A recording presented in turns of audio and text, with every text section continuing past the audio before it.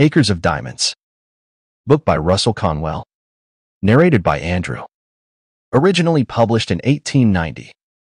This is a great audiobook production created for research, study, and discussion purposes. Chapter 2. The beginning at OLD Lexington IT is not because he is a minister that Russell Conwell is such a force in the world.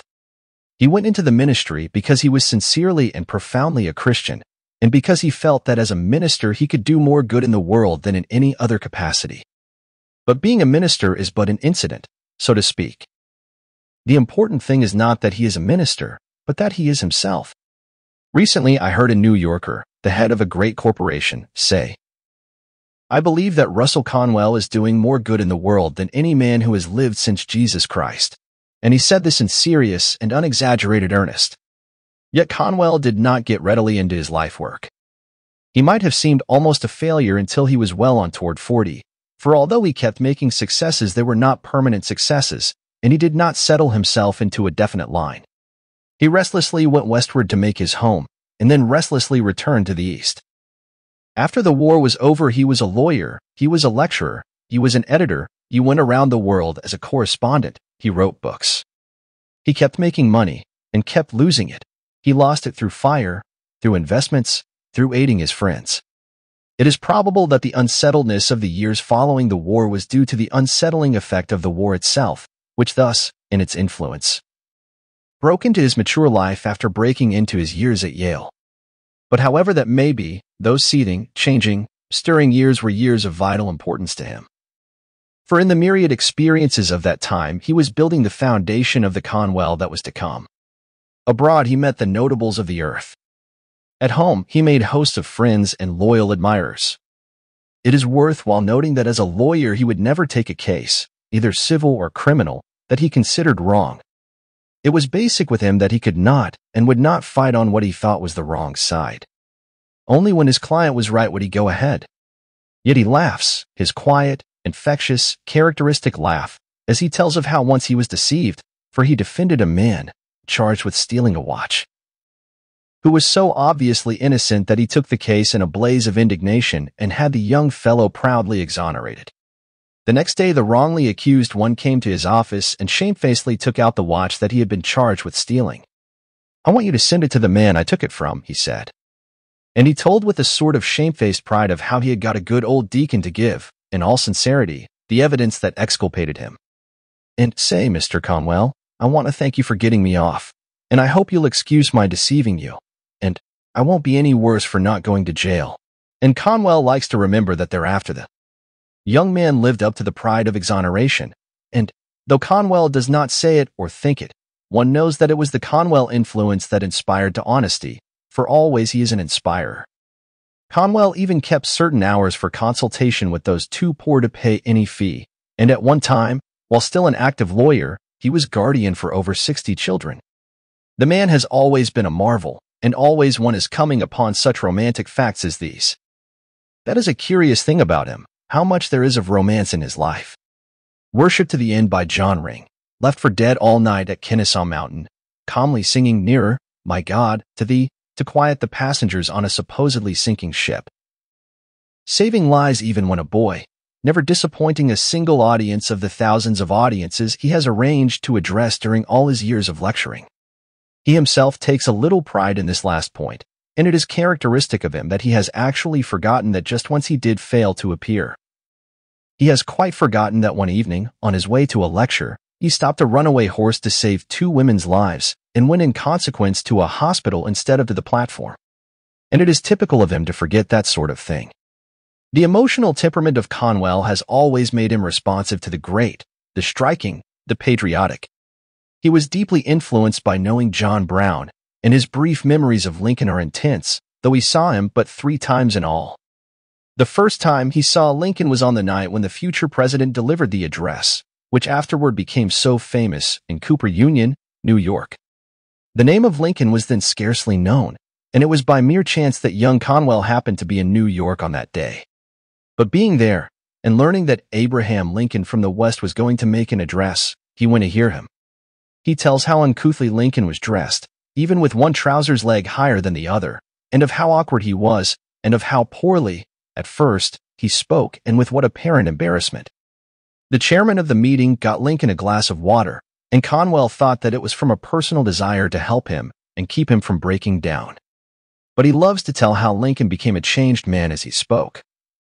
How he seemed to feel ashamed of his brief embarrassment, and, pulling himself together and putting aside the written speech which he had prepared, spoke freely and powerfully. With splendid conviction, as only a born orator speaks. To Conwell, it was a tremendous experience. The second time he saw Lincoln was when he went to Washington to plead for the life of one of his men who had been condemned to death for sleeping on post. He was still but a captain, his promotion to a colonelcy was still to come, a youth, and was awed by going into the presence of the man he worshipped. And his voice trembles a little, even now, as he tells of how pleasantly Lincoln looked up from his desk and how cheerfully he asked his business with him. And of how absorbedly Lincoln then listened to his tale, although, so it appeared, he already knew of the main outline. "It will be all right," said Lincoln, when Conwell finished. But Conwell was still frightened.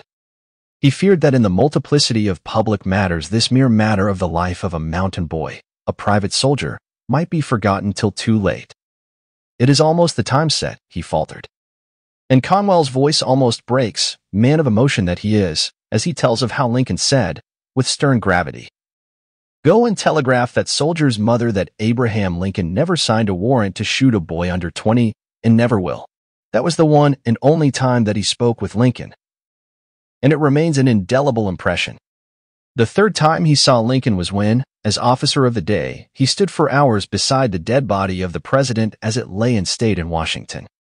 In those hours, as he stood rigidly as the throng went shuffling sorrowfully through, an immense impression came to Colonel Conwell of the work and worth of the man who there lay dead. And that impression has never departed. John Brown, Abraham Lincoln, old Revolutionary Lexington, how Conwell's life is associated with famous men and places, and it was actually at Lexington that he made the crucial decision as to the course of his life. And it seems to me that it was, although quite unconsciously, because of the very fact that it was Lexington that Conwell was influenced to decide and to act as he did. Had it been in some other kind of place, some merely ordinary place, some quite usual place, he might not have taken the important step. But it was Lexington, it was brave old Lexington, inspiring Lexington, and he was inspired by it. For the man who himself inspires nobly is always the one who is himself open to noble inspiration. Lexington inspired him. "When I was a lawyer in Boston and almost 37 years old," he told me, thinking slowly back into the years, "I was consulted by a woman who asked my advice in regard to disposing of a little church in Lexington whose congregation had become unable to support it. I went out and looked at the place, and I told her how the property could be sold.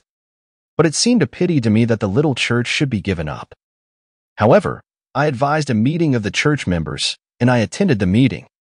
I put the case to them. It was only a handful of men and women, and there was silence for a little.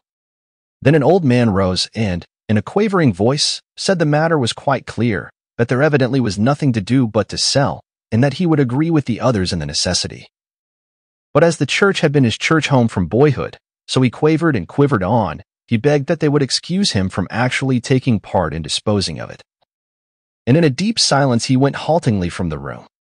The men and the women looked at one another, still silent, sadly impressed, but not knowing what to do. And I said to them, why not start over again and go on with the church, after all? Typical Conwellism that, first, the impulse to help those who need helping, then the inspiration and leadership. But the building is entirely too tumble down to use, said one of the men, sadly, and I knew he was right, for I had examined it. But I said, let us meet there tomorrow morning and get to work on that building ourselves and put it in shape for a service next Sunday. It made them seem so pleased and encouraged, and so confident that a new possibility was opening that I never doubted that each one of those present, and many friends besides, would be at the building in the morning. I was there early with a hammer and axe and crowbar that I had secured, ready to go to work, but no one else showed up. He has a rueful appreciation of the humor of it, as he pictured the scene. And one knows also that, in that little town of Lexington, where Americans had so bravely faced the impossible, Russell Conwell also braced himself to face the impossible. A pettier man would instantly have given up the entire matter when those who were most interested failed to respond. But one of the strongest features in Conwell's character is his ability to draw even doubters and weaklings into line, his ability to stir even those who have given up. I looked over that building, he goes on, whimsically, and I saw that repair really seemed out of the question. Nothing but a new church would do. So I took the axe that I had brought with me and began chopping the place down. In a little while a man, not one of the church members, came along, and he watched me for a time and said, "What are you going to do there?" And I instantly replied, "Tear down this old building and build a new church here." He looked at me.